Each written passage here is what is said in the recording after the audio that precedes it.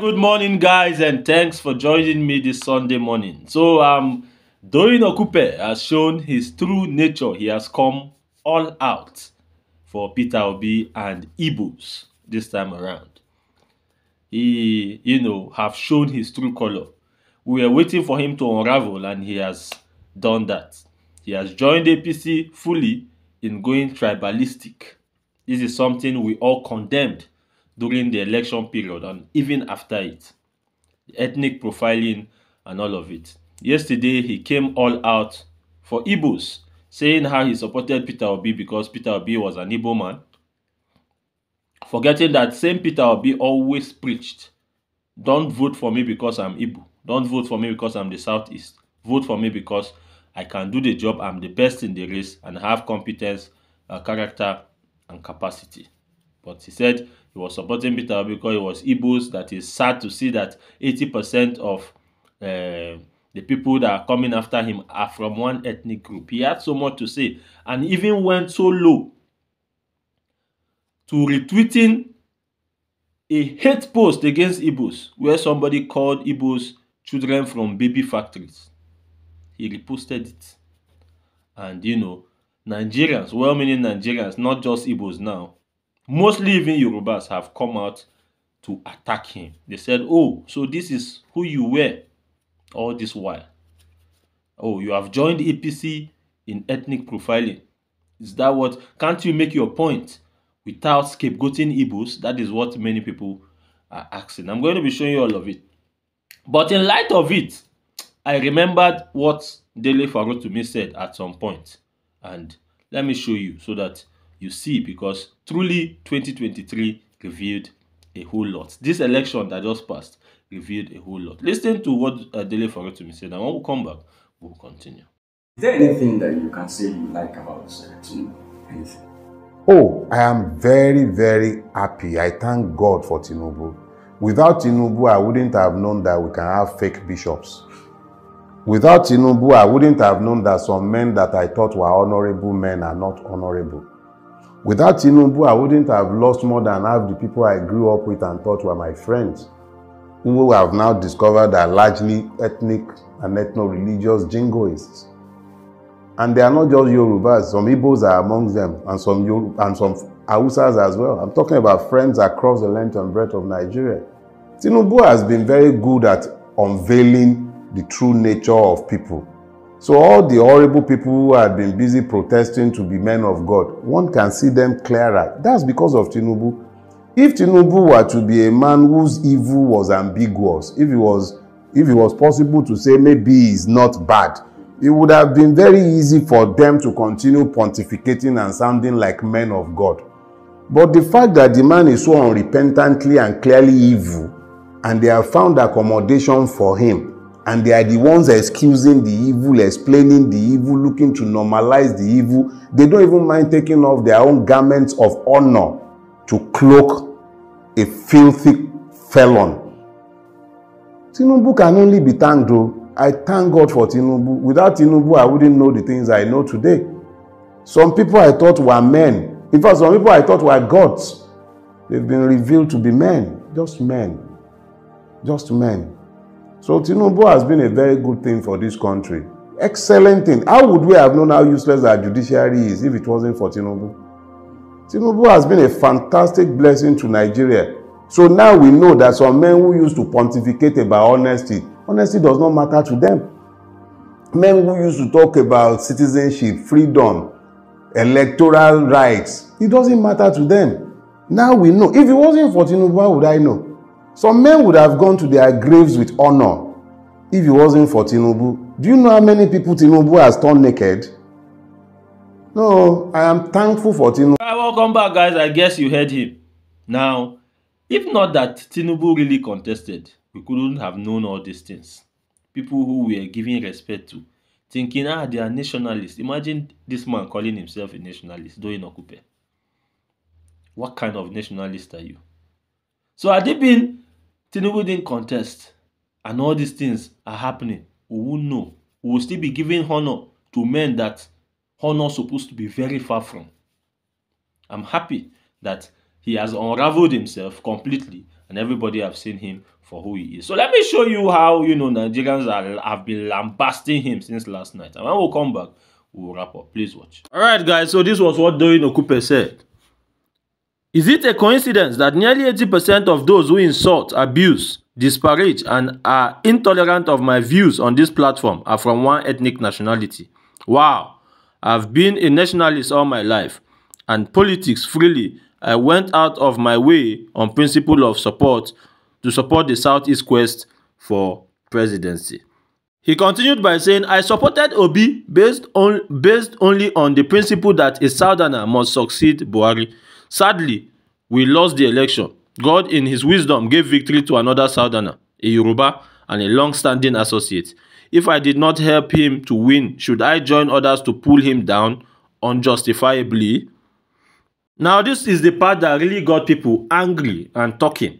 Now, under his comment, a certain Joseph Temitope said, you should know the behavior of children who are born from baby factory.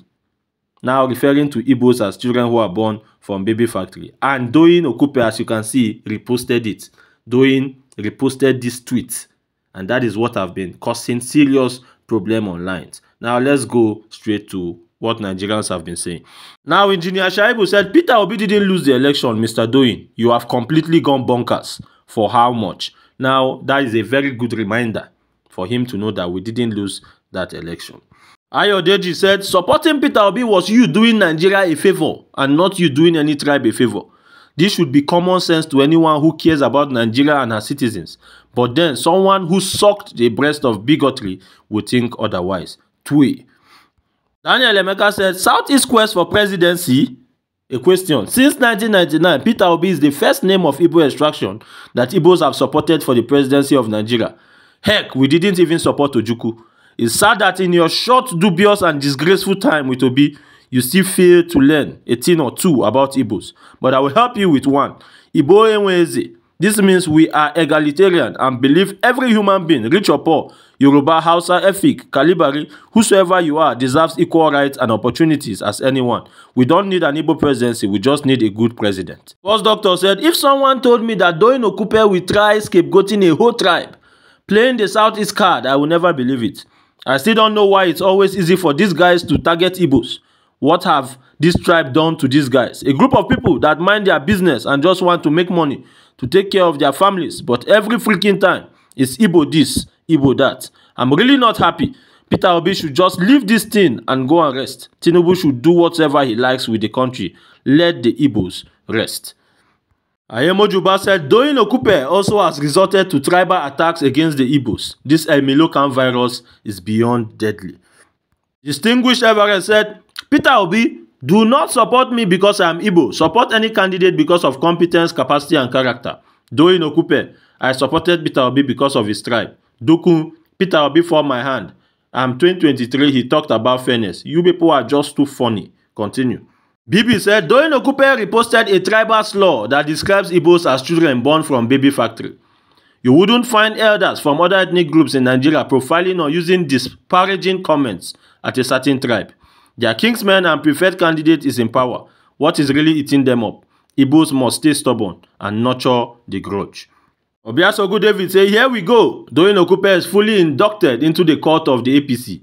Their usual first assignment is test the waters with tribal hate speech. Uptown of Lagos said, God, DOYIN OKUPE ethnic baiting also? Nah, I give up. Wait, it is like impossible to begin supporting APC without resorting to ethnic baiting. What is this? At this point, I don't mind joining Atiku to push out this divisive dirty cult group and return PDP. Disgusting. Ballistic said, by the way, how did DOYIN OKUPE arrive at this conclusion? Forget about whether he's right or wrong. Just think about how he arrived at the conclusion. By looking at the names of those criticizing him, Abi, how else? Sheona, they see the point we have been trying to make. Felix Emeka said someone should just tell Baba DOYIN OKUPE that Igbo people are not his problem. In fact, if it's the whole obedience, which comprises of North, South, Southwest, Southeast, that demanded for his resignation after his conviction, if the obedience movement did not call for DOYIN OKUPE to resign or be dropped as the DG of Peter Obi campaign during the 2020 election, when he was convicted of money laundering charge, I'm very sure that Baba won't join by Ononuga in ethnic bigotry. These old politicians obviously don't mean well for this nation. Godson said, DOYIN OKUPE woke up today and decided to join the bandwagon of denigrating the Igbo race. Make no mistake about it, this tribalism and bigotry you see coming from the children of perdition, they learn it from home. Even some of their elders are not left out. Indibo, do not let anyone gaslight you on this app. It's time to grow a thick skin. Aisha Isufu said, Ojukwu ran for president and he didn't have the full support of Southeast region. Even at the beginning of Peter Obi's campaign, many swore that the Southeast region will not even support him. He was pegged to win only Anambra, if any. Now the people of Southeast are being vilified and called tribalistic because they supported Peter Obi.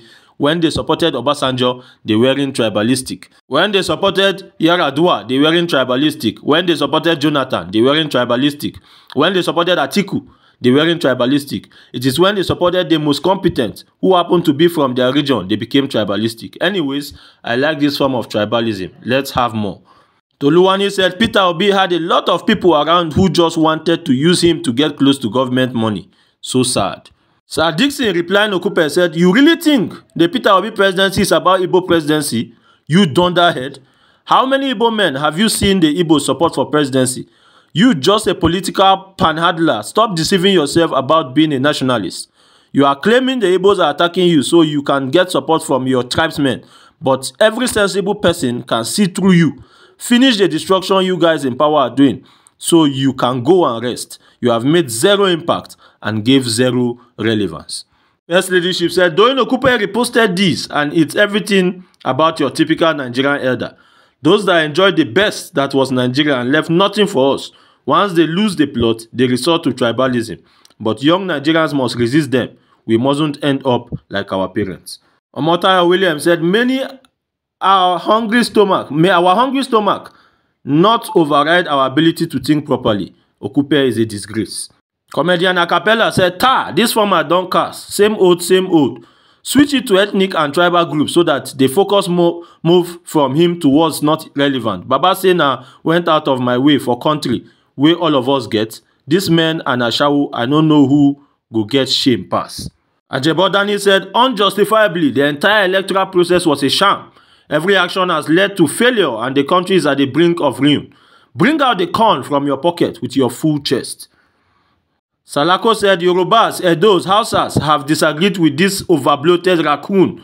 But look at how targetedly he's sniping out a particular tribe. Ibophobia isn't a facade. It is a valid social misnomer installed by the political class to minimize an entire tribe. It is neo-sittingly real. Dr. Kelechi said, once you align with APC, the only thing you are good for is ethnic baiting, tribal dog whistling like DOYIN OKUPE. Nothing else. You can't discuss economics, geopolitics, HDI issue for the common man. Nothing, just ethnic baiting to distract people from the hunger in the land.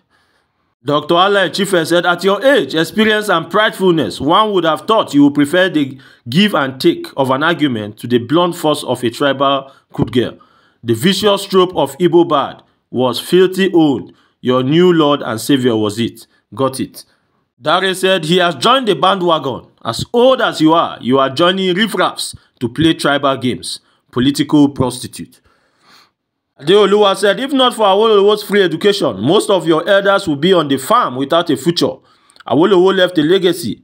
Can you ask this ungrateful, less intuitive, despicable, disingenuous old men what legacy they have lived when they are gone? They will live when they are gone. Tribal cats, blind old men without vision. Now there are so many comments, but let me just take this few for the sake of time. All right, welcome back, guys. I guess you saw it. Now, not be only obedient to, from different angles, people are giving it to him, left, right, back, and center.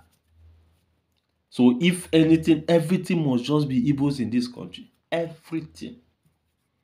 Many Yorubas were among those attacking you because truly you are a man without character. Now anywhere belle face you be, that is who you are. And people came out to attack you. But now you have, carved out a certain ethnic group because you want to put it in such a way that the Yorubas that are not Omolabis now, the ones that cannot reason for themselves, will now say, oh yes, here we told you, these Igbo people, and start attacking Igbos. That is what you just want to do. Set a ground for attack on Igbos. That is what you just did. And well-meaning Yorubas, those who understand what is true, are coming out to give it to you, left, right, back, and center. Allow Igbos to rest. Igbos are not your problem. Obi never begged you for support, and Obi never told you that it is Southeast turn. For one day, Obi didn't say it is the turn of Southeast. Instead, he said, don't vote me because I'm Igbo. Don't vote me because I'm from the Southeast.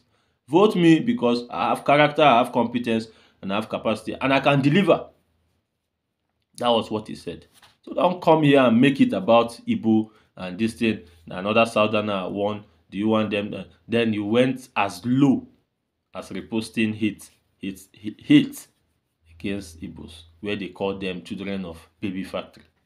It's a pity and a shame that all these old men are unraveling themselves. These are the people who put this country in trouble, and yet they still have mouths to talk. Let me stop here so that I don't end up insulting anybody. Thanks for watching, and God bless you.